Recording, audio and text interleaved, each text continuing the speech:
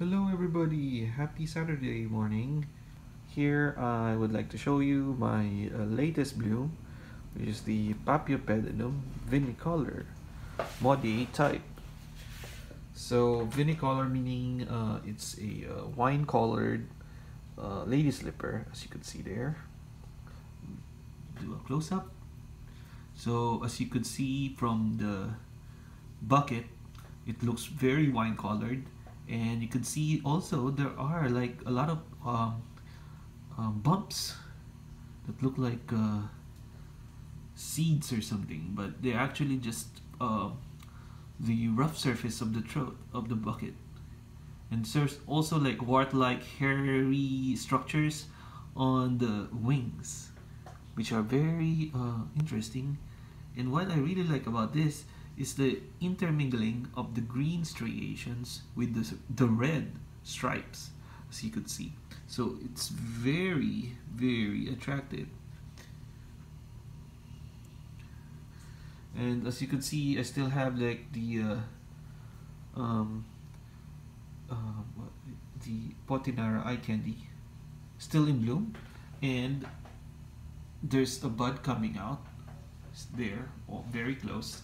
So I'm very happy with that because the blooms are really long lasting. It's been like more than 3 weeks now, and they still look like that. Yeah, so that's nice. And of course the two new flowers from this mini phalaenopsis. So I'm really liking this set of flowers here because of the variation of color in the winter season, which pretty much nothing really blooms outside, or you know, gardening in winter is not really that much of a happy thing outdoors during winter. But if you're growing orchids indoors, it's very quite satisfying to see flowers. That's really nice there. So what else? Oh, by the way, let me just show you a little bit of a behind the scenes for my next time-lapse video,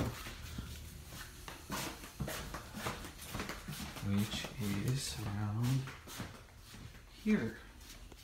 As you can see, this is the swamped bulbophyllum, and the flower is there, still about to open. That's quite interesting, right?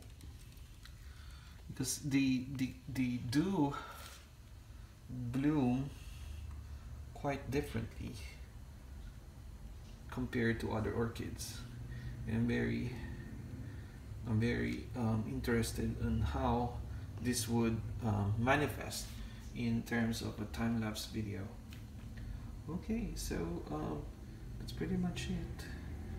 All of my updates for today, and hope you watch out for my next time-lapse video, and happy growing to my orchid loving friends. Bye. Just take a look.